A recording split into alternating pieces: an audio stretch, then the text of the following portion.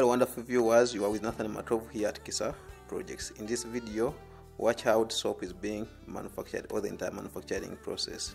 However, as we are watching, let me discuss with you the following procedures in the manufacturing process, i.e. homogenizing, neutralizing, curing, stamping, and cutting.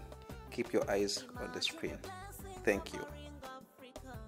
Homogenizing. This is done to ensure a stable emulsion. This process is the manufacture of soap helps to prevent separation and improve the overall quality and feel of the final product.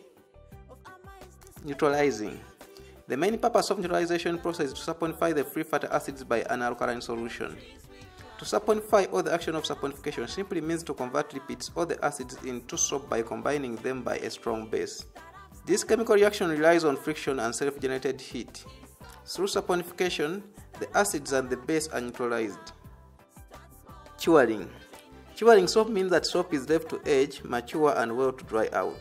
Soap is made from three basic ingredients, and that is acids or the lipids, a strong base, this is used to turn the lipids into a complete salt, and a solvent used to dissolve the base and add other properties to the soap. Cutting.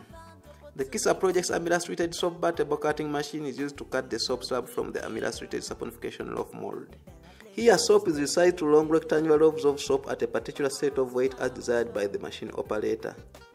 The resized soap is then taken for the stamping on a table roller stamp. Stamping. Here we use a table roller stamp to emboss the trademarks of our brand to a finished product.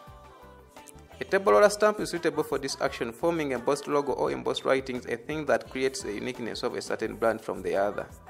Here, a finished bar of soap is manually pushed through the two rollers on the table, and as the rollers keep rotating by the force of the soap bar passing in between them, the entire artwork of the stamp is being embedded on the soap in the service as well.